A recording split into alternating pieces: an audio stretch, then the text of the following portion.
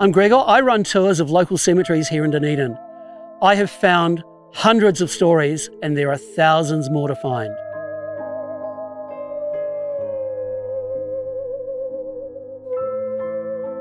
A taphophile comes from the same root word as epitaph, and it means a lover of cemeteries.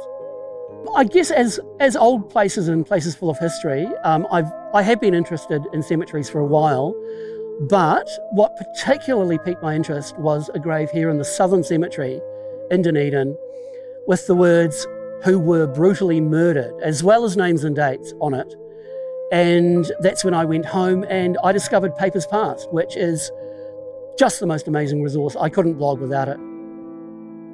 One of the most notable stories that I've found of the thousands of stories that are here in this cemetery is that of Catherine Jarvie. She was a sea captain's wife, and her husband bigamously married another woman who arrived very unexpectedly at the family home, and her husband poisoned her for the other woman.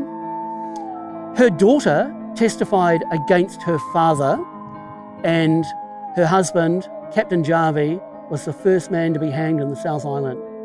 There is a grave here which is interesting because of its spelling mistake, and I've seen a few spelling mistakes. I've seen parts of inscriptions chiselled out, but here in the Southern Cemetery is a young man who died in an air crash in Britain during World War I, and his gravestone, or his commemoration, says that he was in the Royal Naval Flying Corps, which never existed. There was a Royal Flying Corps and a Royal Naval Air Service. They both combined on April 1, 1918 to become the Royal Air Force. He had the rank of sub-lieutenant, which is a naval rank, so obviously he was in the RNAS, but I've no idea how and why the mistake was put on his gravestone, or his commemoration on the family gravestone. What I hope people take away from tours of cemeteries here in Dunedin is the idea that history is made up of people, and those people were alive, and they lived, and they loved, and they hated, and they had dreams. Often they lived very different lives, but essentially they were like us, and they're here, and their stories can be told.